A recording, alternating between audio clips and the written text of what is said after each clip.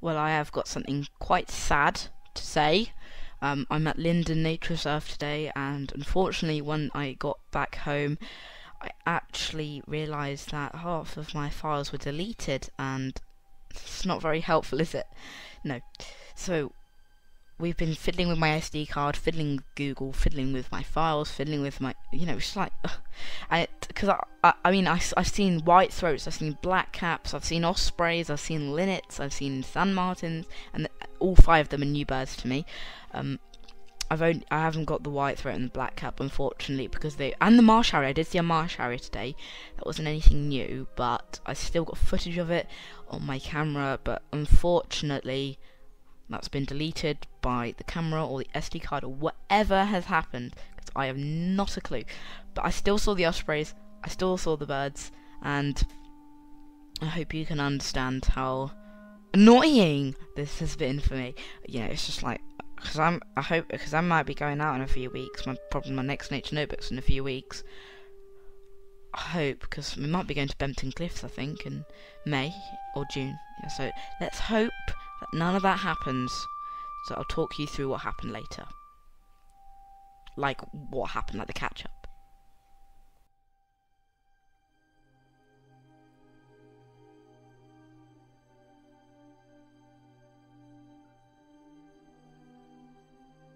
So unfortunately, I did go to the teal hide. I did also go to the I did go to the Waderscrape Hide, because this is the Waderscrape Hide, and here we go is an osprey. First, ow! I just pushed my hand against the desk. First thing I see is an osprey. Look at that. I mean, I was kind of expecting to see them, because if you go to Lyndon around about this time, you're most likely to be guaranteed to see an osprey. And I wasn't really expecting to see a shelled up, but that's like a bonus. Actually, I think there's 2 of them. Yeah, there's 2 of them.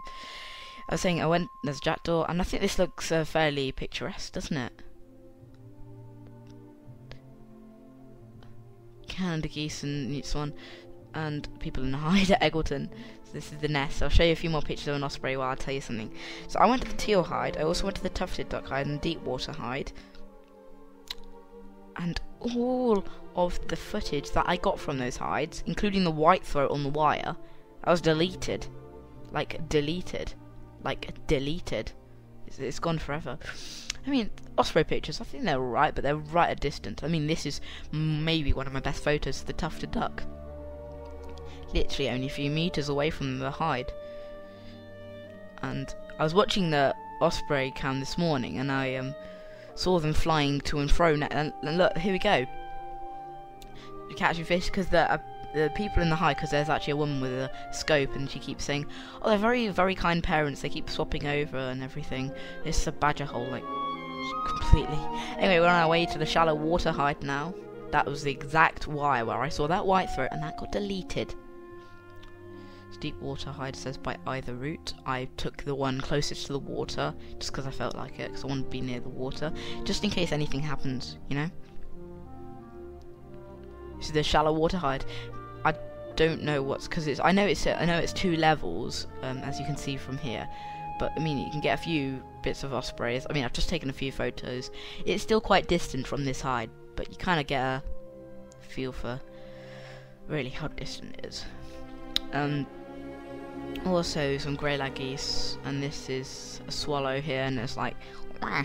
This is I've just zoomed in on this. So this should be the swallow, you can see, and this is the sand martin. So that's a new bird for me. I did see a few house martins, they're the ones with the blue backs, but they just, I don't know how. If you look in the RSPB or wildlife books, I don't know how they get the photos of them. It's crazy. A few Dexter cattle here. I know it's quite common around Rutland water and Eggleton. You can really see how ferocious the water is. Water levels are extremely high, so the person said there won't be many waders here. It is an Eggleton hide. It's either the heron or widgeon hide, I think. It's tufted duck.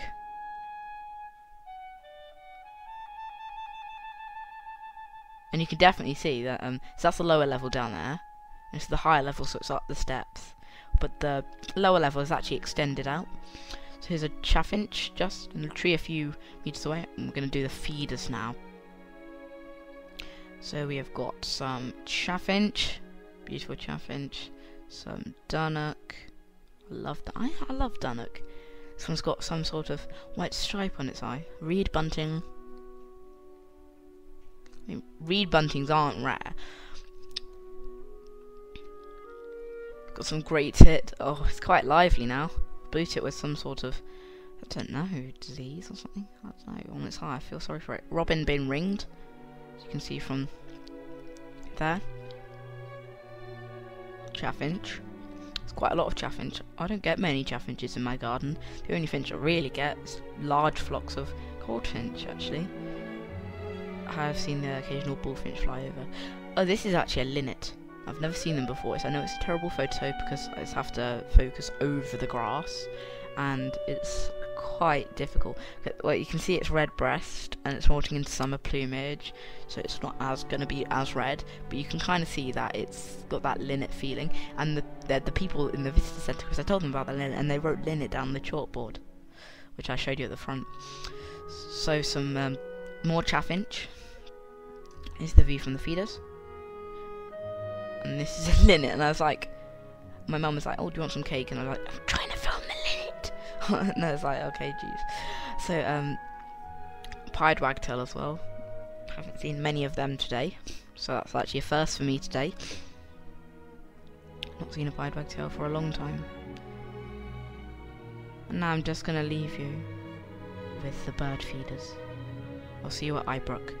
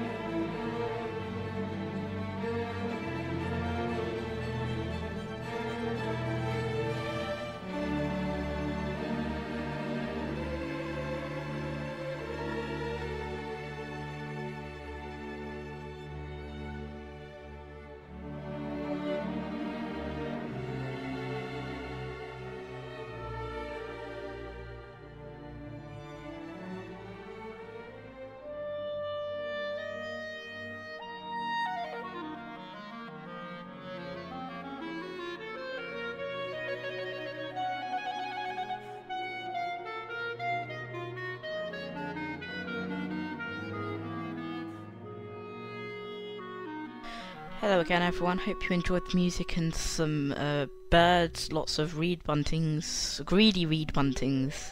So we're at Eyebrook Reservoir. We were just chatting to a man who at the Wildlife Trust. Is very kind. He said he'd be at Cossington Meadows in a couple of weeks, so we see him there. Eyebrook Reservoir, so it's, well, we do go to Cossington Meadows quite a lot, so we'll be going there sometime soon, so don't you worry. Eyebrook Reservoir, not too much on today. I mean, we have I'm a member of the LRS, and someone said they saw 5 Wimbrels flew north because the dude emailed me, and I was like, what? I was there at the same time as you. Dunlin at the inflow, which I checked, and also this. Slavonian grebe. Like, people report these Slavonian grebes. I never see them. Like the little terns. I had a dream about little terns last night, actually. Yeah. Anyway, let's see what we can see from Eyebrook. It won't be too much though. I mean, we have got a few fly fishers literally in the water. Don't know how deep it is though around there, and some boaters.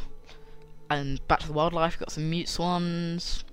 This is a great crested grebe. I actually first thought it was a Slavonian grebe, but it is not. You know, I don't know when I'm going to see a Slavonian grebe. It's probably going to be, I don't know. This picture of Eyebrook Reservoir. It's the dam, literally. The dam's private. You can't go there. No terns, just the cormorants are hogging the pontoons. Like, I'm waiting for terns. Like, I've seen common terns before, but that's in July, so I don't want to wait until July until I next see a tern. It's going to be too long a wait for me. Shelduck. We're seeing quite a lot of shelduck today, actually. So we're at the inflow, no Dunlin, but we are next to the border of Leicestershire and Rutland. So we're at the island now on the Leicestershire side. No wheat here. No Slavonian grebe. Just some mute swans, no Slavonian grebe.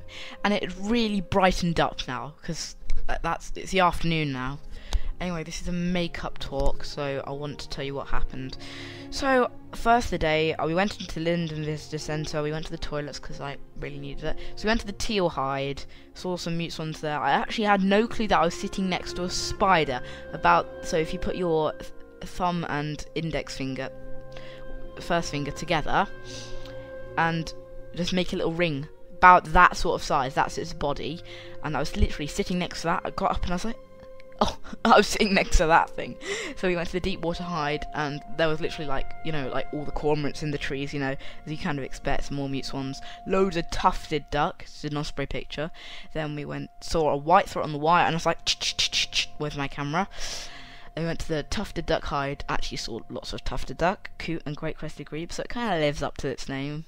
So yeah, it's the tufted duck hide living up to its name. And that's all I want to talk to you, so very upset about that, but you can kind of guess what it's